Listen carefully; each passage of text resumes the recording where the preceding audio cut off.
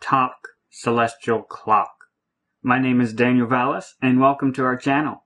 We've been looking at Jupiter's location in the hind foot, and here's where it is on the 13th from Jerusalem, so still well within the hind leg, particularly even the right leg of the lion, and even on all the celestial charts that we've seen, it's still in the leg of all four charts. It is well understood and well demonstrated that this area is the hind leg, and we know that for sure. And we've been looking on the radar and kind of laying out, get an idea of how the celestial clock lines up with where we are right now. The enemy knows this time is very important. They've been working toward this time for over a year, and we've detailed a lot of that before. But we see a culmination of a lot of the signs we've seen over the past year coming together right now. Also, pulling together the tapestry of redemption as well.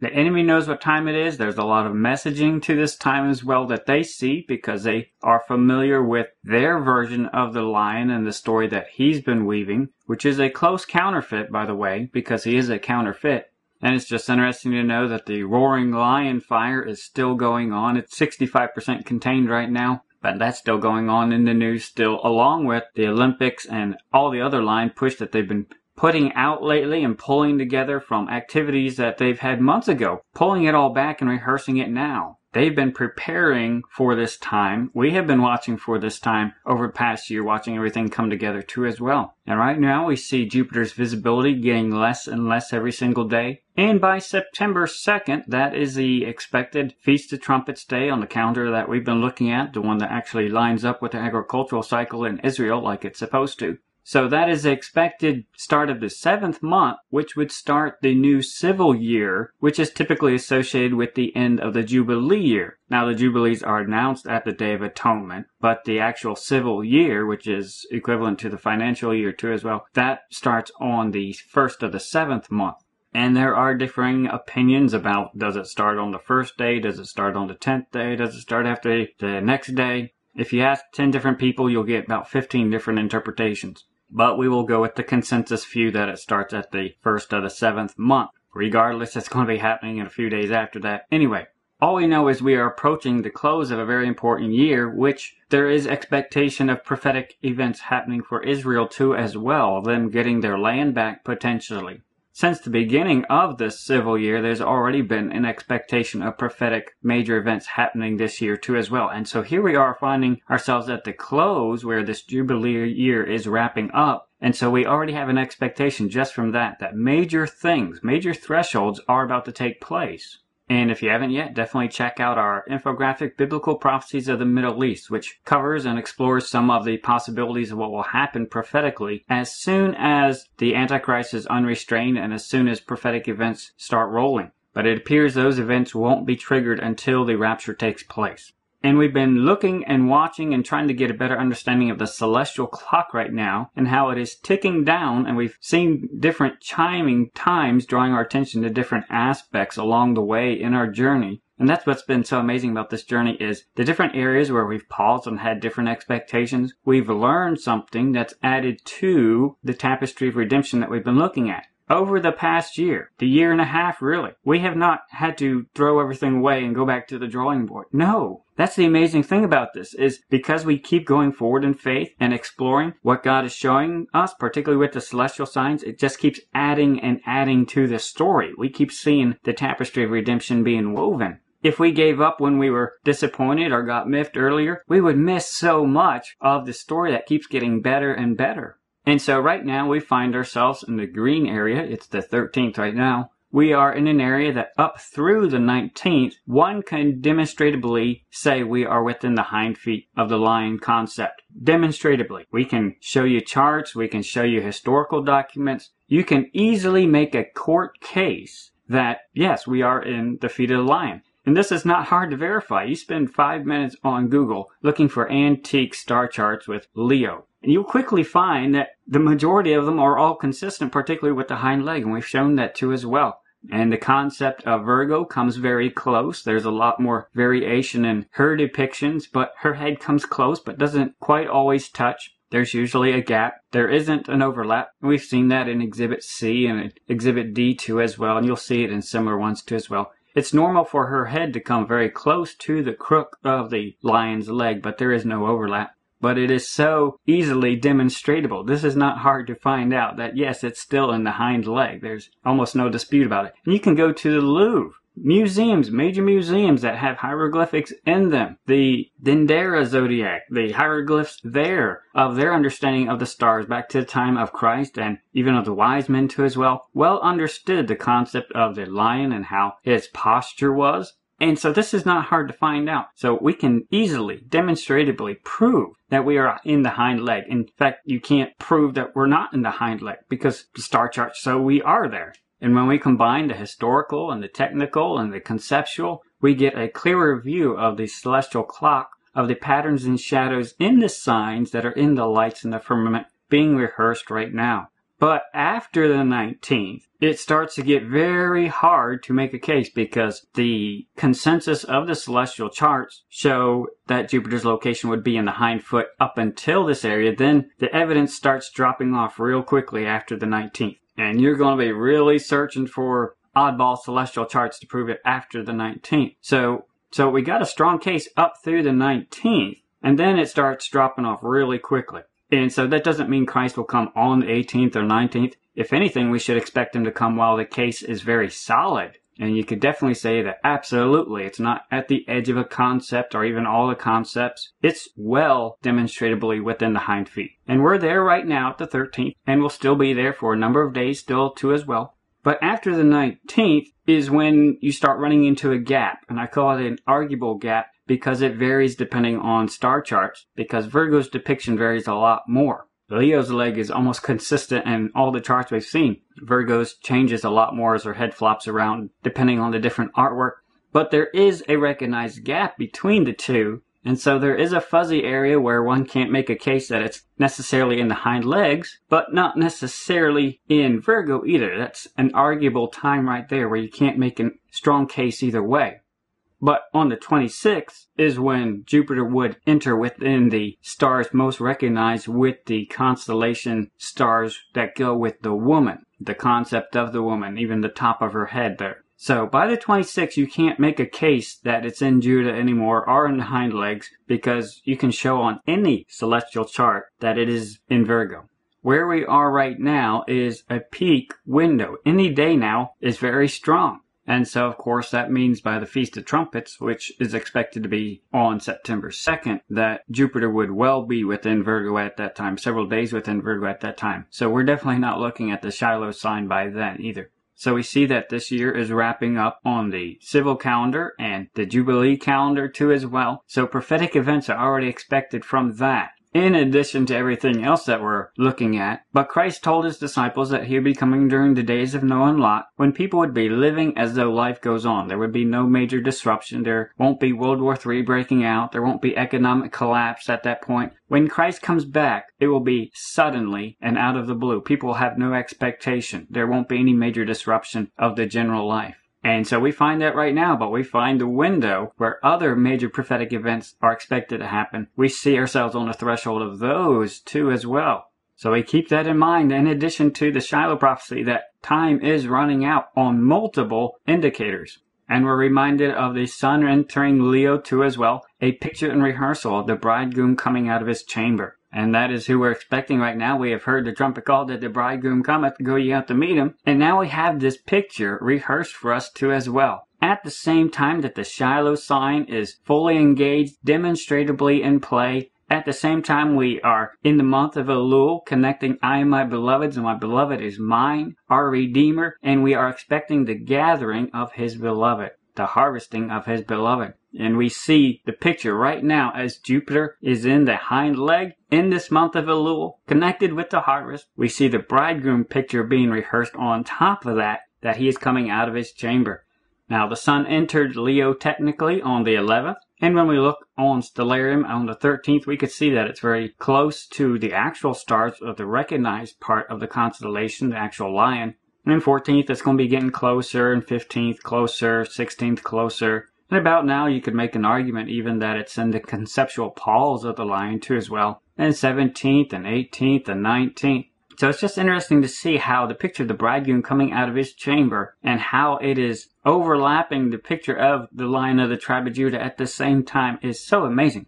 So then the 20th and the 21st, we have multiple lights in the firmament, reenacting different parts and rehearsing different shadows and patterns for us, bringing together a story. And as we watch over time, we see this play of this story of redemption being rehearsed in the heavens for us. So again, this is where Jupiter is right now, well within the hind leg, demonstratively on all the celestial charts that we've looked at. We are in a very strong time right now and for a few more days going forward. I've created a new folder on our Google Drive called Gathering, where I've been putting documents from our latest videos so you can print them out for your reference, and so definitely check it out. Just extra things you can print out and study and be reminded of and put on your refrigerator, different timelines. We are all watching together. That's what we're watching. I don't pretend to have all the answers. I don't even know all the questions either, but we are all watching together because we are looking for our bridegroom. He has told us when we see things coming together on the prophetic scene, we should be looking. We should be looking up at the celestial signs. He tells us to look, and he tells us we will be able to tell that he is nigh even at the doors, but we're going to have to study it. We're going to have to watch it. We're going to have to figure it out. We're going to have to look at this story that is being rehearsed in the heavens. He doesn't come out and plainly say, you're going to see such and such in the sky. No, he just says, you will be able to tell that your redemption draweth nigh.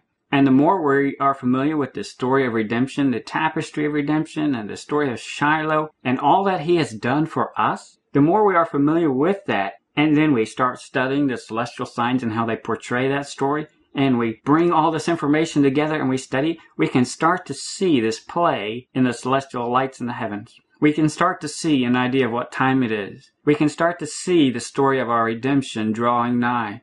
We can tell what time it is when we watch. It's not going to be an instant knowing the story. We're going to have to watch. We're going to have to study it. It's all going to take time. You know, even the wise men, someone commented recently, even the wise men had to stop and ask directions. I don't pretend to have all the answers. You know, we've gotten off course a little bit here and there, but the story hasn't changed. When we find out that we're off course, we correct it and we look back what we're supposed to be looking at. This is a learning journey. We are learning together. We are watching together. We are looking for Shiloh. We see so much coming together. We know it is around here somewhere. And God delights in seeing us eagerly anticipate his arrival and trying to understand the treasure map that he has left for us. And so we are going to continue to watch. We're going to have to be sober. We're not going to quit when we get disappointed. We're going to have different times of expectation along the way, and we've had those, and we've learned a lot at those points too. It's been amazing coming together. But we keep going forward in faith because we know he is showing us something, and it is around here somewhere. So the more we watch, the more we learn. And the more we watch, the more God gives wisdom and insight to an understanding of the times and an understanding of the celestial signs. And we can see more of the story that is being rehearsed for us, painting a beautiful picture that goes beyond just words. He's painting a picture that speaks 1,000 words of Shiloh, the Lion of the tribe of Judah, coming to gather his beloved.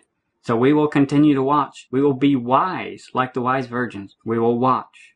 And we have been watching the celestial signs for over a year now. Going back to the blood moons, a lot of people were focused on those and a lot of people read into them a little bit too much. And I was telling people even then that they are indicative, they are a warning, they catch our attention, and it does seem that our attention is being drawn to the prophetic time and events that are about to happen in Israel, but they aren't prescriptive. They are indicative, but they aren't prescriptive.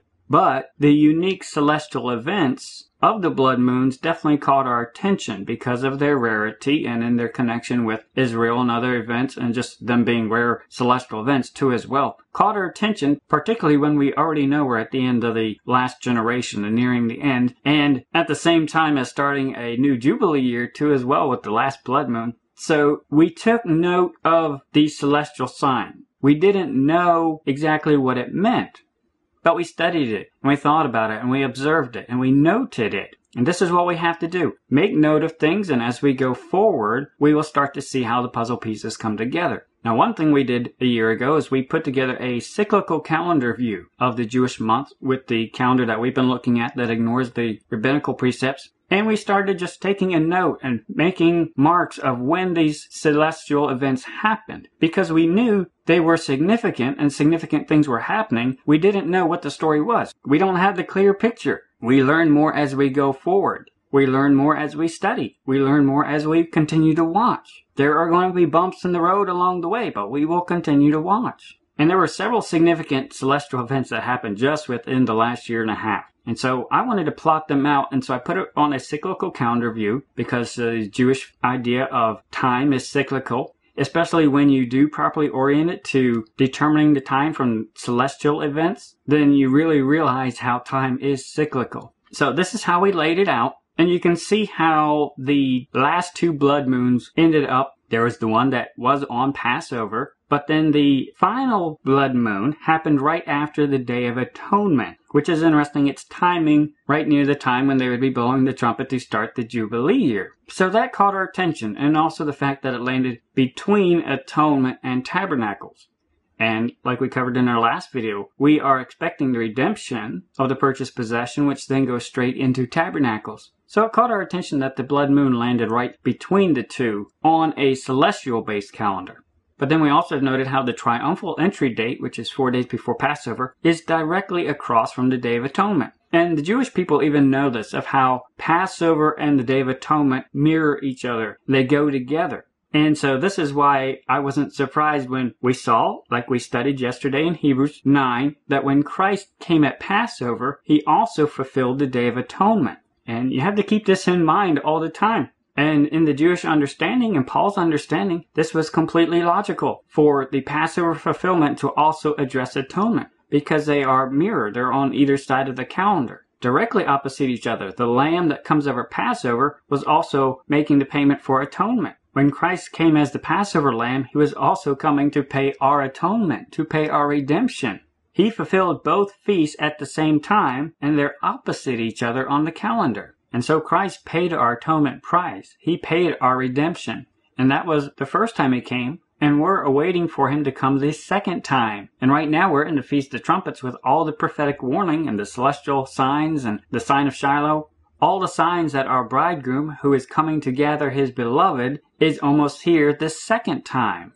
Remember, he fulfilled prophecy to the day when he came at the triumphal entry 4 days before Passover. The triumphal entry is directly connected to the Day of Atonement. Both these go together. And we are awaiting the Lion of the tribe of Judah to return again and pick up what he has already redeemed.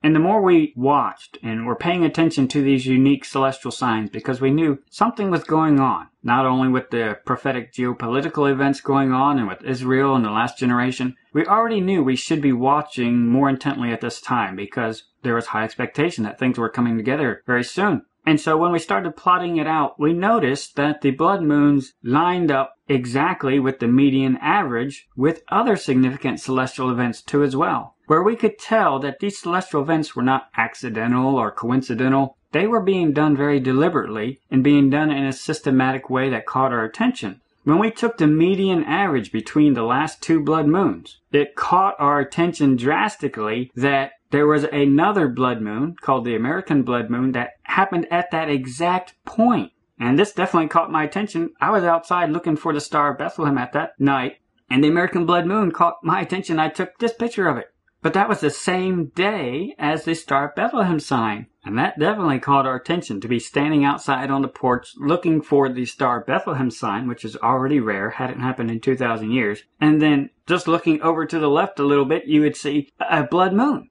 That caused some goosebumps to see that. And we knew this was not accidental. It was not coincidental. It was being done deliberately. God was trying to catch our attention. And he was drawing our attention to the celestial clock. That there is something very important about this time that we need to pay attention to, because there's warnings and echoes of judgment.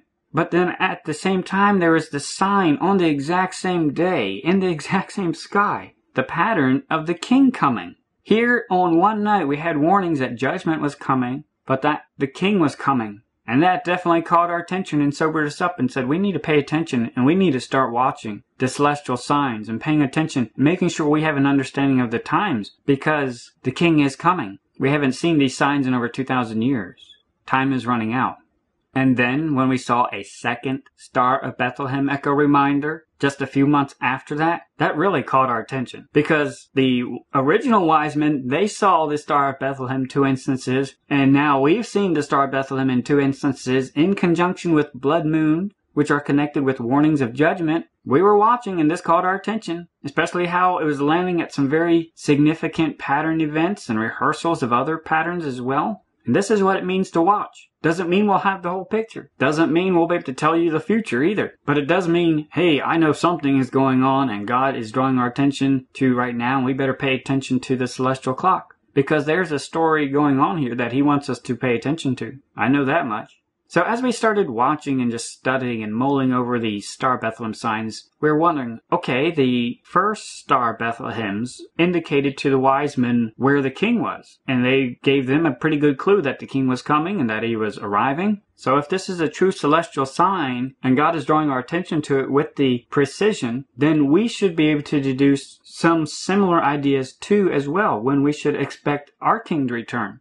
And so we noted how the placement of the two Star Bethlehems on a cyclical calendar were largely on one side. And so we automatically started looking, okay, what's on the other side? What is in the future from these two Star Bethlehems? Is there a significant pattern? Is there a significant shadow pattern? And it caught our attention that Purim was directly in the opposite direction. So we broke out our T-square and we figured out, okay, what is the median average between these two Star Bethlehems? And we were very surprised to see that it landed square on Purim. Not 1 day or 2 days off to the other side, directly on Purim. The median average between the two Star Bethlehem signs. That definitely made us sit up in our chair of, whoa, okay, bride who goes to the king's house. It's all about a queen being prepared for a king. That's what we're expecting. That's what the Star Bethlehem is all about too, a king coming. That definitely caught our attention. And we were reminded of Esther 2:8, how it talked about how she spent a year divided into 2 parts, 6 months of preparation and 6 months of purification. She was given a year to prepare for going to the king. And she was given gifts that she needed to prepare herself, instructions of how she should prepare herself, what she should do, others to help her. But she had 12 months divided into 2 portions of preparation and purification before she went to the king's house. As the church, collectively we are the bride, but individually we are the bridesmaids. And just like the bridesmaids help the bride get ready for her wedding day, that's our job too. Hebrews 10:24, and let us consider one another to provoke unto love and to good works, not forsaking the assembling of ourselves together, as the manner of some is, but exhorting one another. And so much the more as you see the day approaching. As we see that our redemption draweth nigh, as we see that our King is drawing nigh, as we can tell by the celestial signs that he gives us, that the Lion of the tribe of Judah is about to gather his people, we should be more concerned with helping each other get ready by encouraging them unto love and encouraging them to good works. That is what we are told to do, and so much the more as we see the day approaching.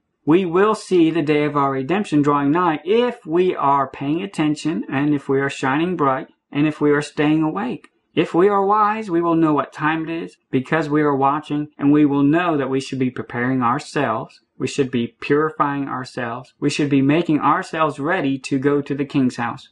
And so at that time when we saw all this coming together, we put together our booklet Exodus 2, The Bride Goes to the King's House, because we saw the deliberate pointing to of this major shadow pattern and in connection with signs that the king was coming. So we definitely sat up in our chair and paid attention. This is the time of our purification, the time of our preparation for our King, for our beloved, for our Redeemer. So definitely download this booklet. We still have it in our Google Drive. All of this stuff that we have seen and studied is still valid. We just keep building on top of it as we see the tapestry of redemption unfurled even more for us. So definitely download that. And we are reminded of the miracle at Canaan, which emphasizes that there were 6 water pots for purification. The whole idea of purification goes together with going to a wedding.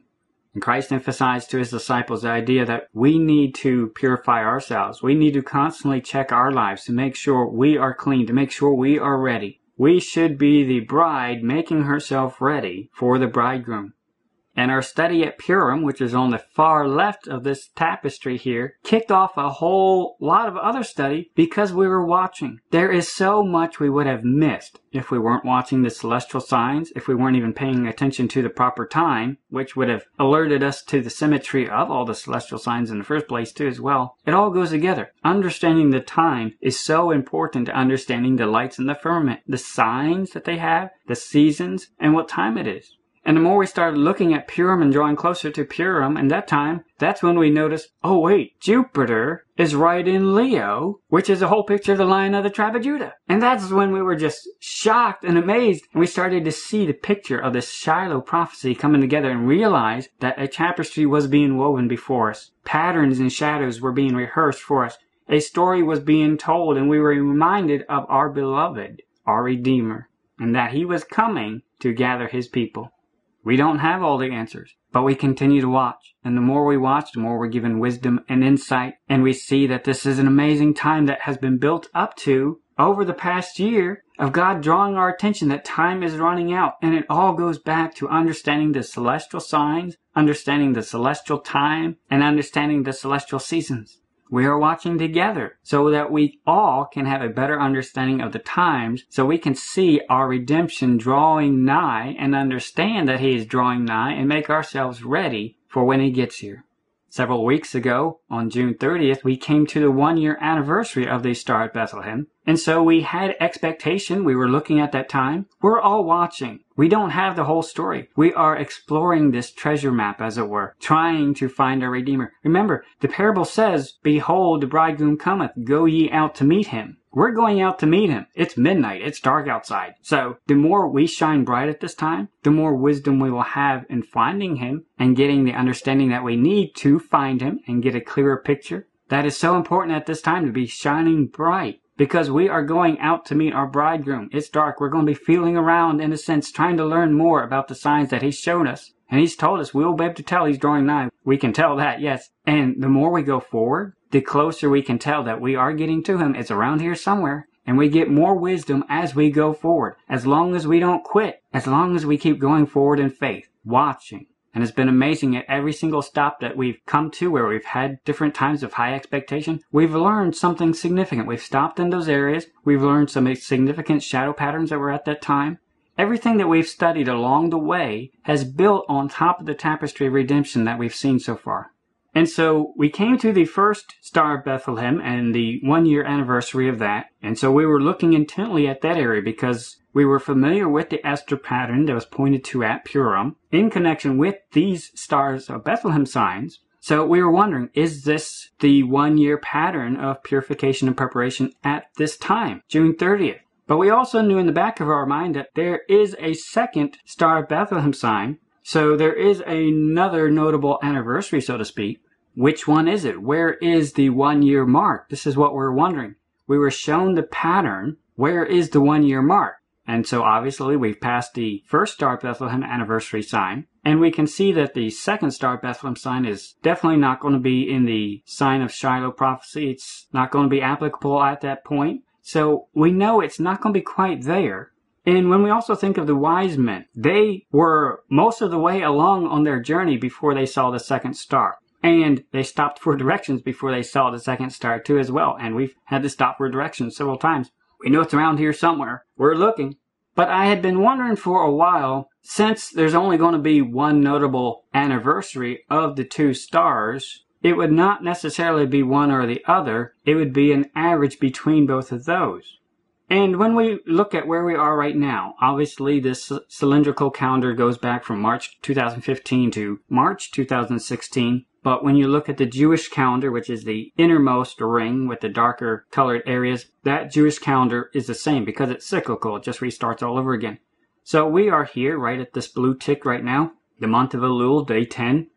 And I was thinking about this more because we are approaching a median point between the two Star Bethlehem anniversaries, when we would be approaching a time that would remind us of both, of what both signified. We would expect there to be one time, one median point that would remind us of both. And so here's a close-up view, turned upside down too, so you can better see it. And I colored in the areas with our time frame that we're looking at with the Shiloh prophecy too as well. The green goes up to August 19th, so we know the Shiloh prophecy is definitely going to be strong within that area. After the 19th, it gets real iffy and drops off real quick.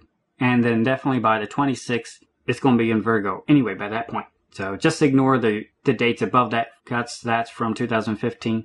But when we overlay it in comparison with the data from 2015, we can start to see some interesting correlations. So if we wanted to find the average median anniversary between these two Star of Bethlehem signs that would be a significant reminder of both events, it would be somewhere between the 2 points. Now, we won't be able to give a specific day or hour for it, and so I do want to put a disclaimer out there and make it really clear. This is an average median 1 year mark. We will not know the exact day. Partly because the Star of Bethlehems had different times when they peaked. They were more than a day, but they had different peak times, and that would depend upon your time zone too as well. So we can find an average. We can get a pretty good idea of when the median would be, but it was still plus or minus a day because of the peak times and the time zones and all that. But we can still get a pretty good idea of when would be a good average median 1 year mark of the Star of Bethlehem signs, here a year later after we were first shown them. And so if we just take the data that initially pointed us to Purim and just get our straight edge and flip it the other direction, it has caught our attention that the median is directly within this green zone that we are in right now. The Star of Bethlehem 1 year anniversary median average is pointing exactly to where the sign in Shiloh is still strongly demonstrated. Has this caught your attention? It's caught mine. Everything else we've seen has been extremely high precision, and we can tell that the lineup is not accidental, it's not coincidental, and all the points along the way have rehearsed important things for us. And again, let me emphasize strongly, this is an average median 1 year mark plus or minus a day. Somewhere right in here, before the 19th, we're having a reminder. That's all it is. I can't say this is the day that Shiloh will come back. But we have a very strong reminder that should make us sit up in our chairs right now, that we are reminded right in the middle of where we are right now of the Star of Bethlehem signs and the sign of the coming King, our Redeemer, Shiloh, our beloved. At this point, we are again reminded of the story of Esther and how she purified and prepared herself to go to the king's house. We have that brought to our attention right now again as we are reminded jointly with it of the connection with the coming king, with Shiloh, who is coming to gather his people. And it should also sober us up because it helps explain why the enemy is looking at this time so intently as well. They know the connection about cyclical time repeating itself and the stories of how Purim connects with where we are right now. They know the significance of the Star of Bethlehem signs. And if you've been here a while with us, you will remember what we noted was happening at the time of Purim, right around then. That is when they were putting the big push for Leo. And that actually helped us draw attention to the real Leo and Jupiter because we were trying to figure out what in the world is the enemy so excited about all of a sudden. This is what they rehearsed back at Purim, which is the opposite of the time we are right now, and we're at the time where they're bringing that same messaging up again. They know exactly what time it is. And we're just 2 days past when they released the video game Everybody's Gone to the Rapture. Last year, at this time, they've been using the past year to prepare their disciples too as well. The bride of Christ should have been preparing herself and purifying herself. Satan's disciples are using that same year to prepare themselves as well. And this is why they're so excited.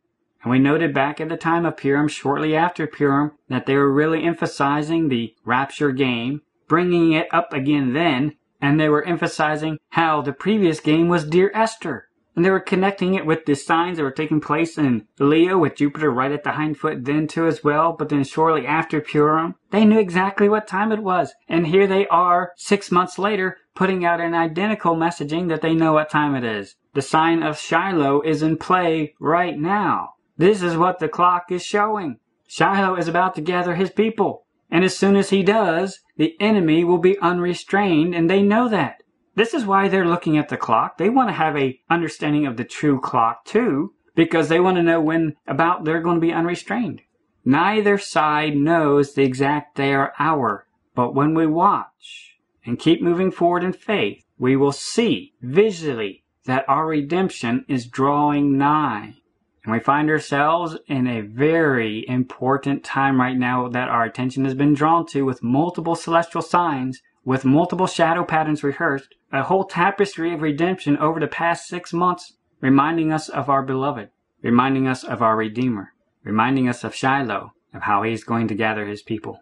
It also reminds us of the Esther pattern and the bride pattern, that we should be preparing ourselves. We should be purifying ourselves. As a bride of Christ, we should be making ourselves ready and being excited and living accordingly with our heart and life that our bridegroom is returning. And when we look at the calendar and how all these events and the celestial signs and the celestial clock have ticked away at different times, we see 6 months. In 6 months, we see this Esther pattern, and we see it all going with the tapestry of redemption. This is who he's coming to pick up. He's coming to pick up his ready bride, the bride who has purified herself, who has prepared herself, who has made herself ready, who is wisely watching, who is going out to meet him, who is actually looking for him, who is actually living for him, right at the same time as the sign in Shiloh, in the month of Elul, which is all about I am my beloved's and my beloved is mine, at the same time that the sun is entering Leo, which is a picture of the bridegroom coming out of his chamber. This is so beautiful, the story being rehearsed in the heavens right now. The celestial clock showing the signs in the heaven, showing the story of Shiloh. The lion hath roared, who will not fear? The Lord God hath spoken, who can but prophesy? We find ourselves in an amazing time. The enemy knows it's around here somewhere. They can see the celestial signs. They've been watching the celestial signs. They know our redemption is drawing nigh. Do we know our redemption is drawing nigh? Do we see time running out? Are we rising up? Are we trimming our lamp? Are we making ourselves ready?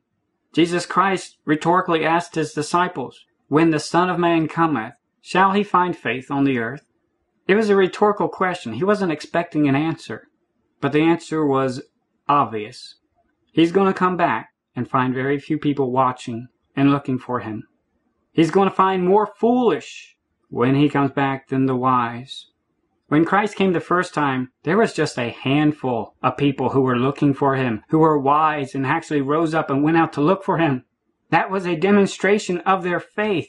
And Christ told us when he comes back, people are going to be living as though life goes on because they're not watching the signs that he gave. They have no clue that their redemption is drawing nigh because they're not looking up. They're not watching. They're not trying to find out that their Redeemer is coming back. And they will not live accordingly. They will not put faith into action. They will not live accordingly. Friend, what about you? What about me? Are we living wisely when we see what time it is? When the Son of Man cometh, shall he find faith in my life? Will he find me living as though he's coming back? This is why we watch. It's not for morbid curiosity. If you're here for morbid curiosity, you're here for the wrong reasons. And you're actually judging yourselves because you are going to be held accountable for the more you know. That's what makes a hypocrite. To know and not live accordingly. And Christ said he's going to leave the hypocrites behind with the unbelievers. That's the exact example he gave in the parable of the wise virgins. And at midnight there was a cry made, behold, the bridegroom cometh, go ye out to meet him. Then all those virgins arose and trimmed their lamps. The foolish, they'll trim their lamps for a little bit. They'll run on fumes for a little bit. But they don't want to live in light of his return. They'll give up. We should be looking for the one we love. And I should sober us up that the very first letter he wrote to the church of Ephesus was, you do not even love me. You are doing everything correct, but you do not love me. It is possible to have a head full of doctrinally correct information, to know how things should be done, but still not love Christ. Now is when we evaluate our life. What is more important is serving Christ with our heart and life, making sure that we love him, making sure we are near to his side, close to his heart, right near where we can hear him speak to us. If you haven't yet watched our letters to the 7 churches, read Revelation chapter 2 and 3, and read how many churches were doing things correct, but Christ called them a hypocrite and told them there were things that they need to fix. Now is the time of our purification and preparation. Now, right now is when we prepare ourselves for our beloved, for our bridegroom. The bridegroom cometh, go ye out to meet him. Are you rising up? Are you getting ready? when it hits us what we are expecting. Our Redeemer, our beloved. Most people get focused on the rapture of an escape to get out of here. Yes, that's great. But are you more concerned about your Redeemer, the one who paid for your sins and died on your behalf? Your mediator who will stand before God one day and testify on your behalf that your sins are paid for? When we put our faith and trust in Jesus Christ, we are sealed till the day of redemption, and that is what should get us excited. It is not necessarily the rapture, not even necessarily going to heaven, but our heart should be rising up for the one who loves us and the one who died for us. Our beloved, our Redeemer, our Bridegroom, who will tabernacle with us one day. That is who we are looking for. That is our expectation. Him. Our eyes should be on Him. This is what makes one wise, when we shine and live accordingly to expecting Him. More Christians are excited about going to the wedding than meeting the bridegroom. The bridegroom is the whole point. And if you do not love the bridegroom, you are not ready and you are not shining bright. What does Christ see in our life right now? What is our light? Is our light what we have in our head, our doctrinal knowledge and how to do everything correct and how to cross the T's and dot the I's? Is that our light? No. The Pharisees had a whole head full of knowledge, and Christ called them hypocrites. Because they didn't love God, they loved their religion. They loved the way they were doing things. But they didn't even love Christ. They did not love Messiah. They did not love their Redeemer. They weren't excited at all to see Him. You can have a head full of knowledge and not be shining at all. Our light is what other people see in our life.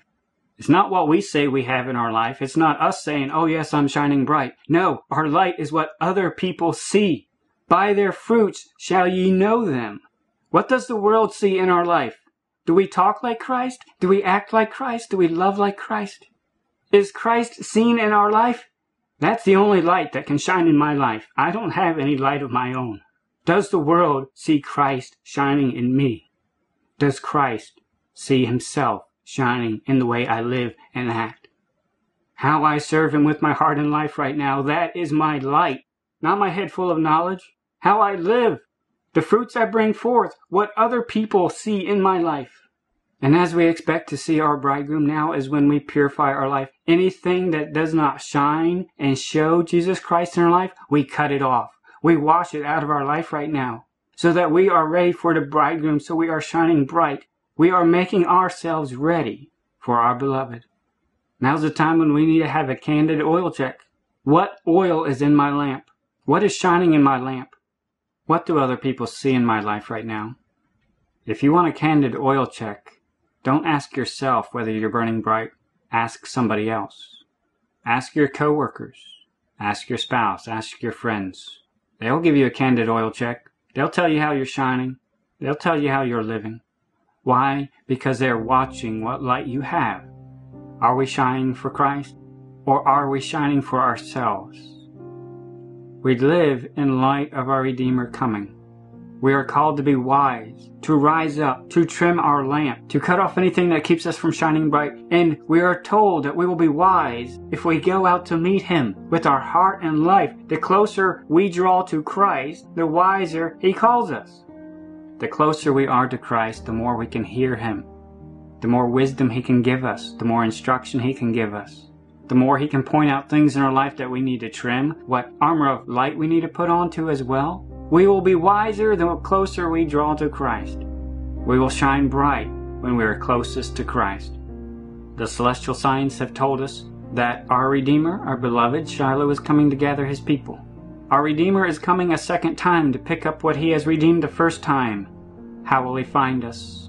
In what condition are we? Are we making ourselves ready? Will He find us living wisely or living foolishly? Let us be wise. Let us shine bright for Christ, and let us strive to draw close to Him. And when these things begin to come to pass, then look up and lift up your heads, for your redemption draweth nigh. Serve Christ, your beloved, your Redeemer, first and highest above all else. Maranatha.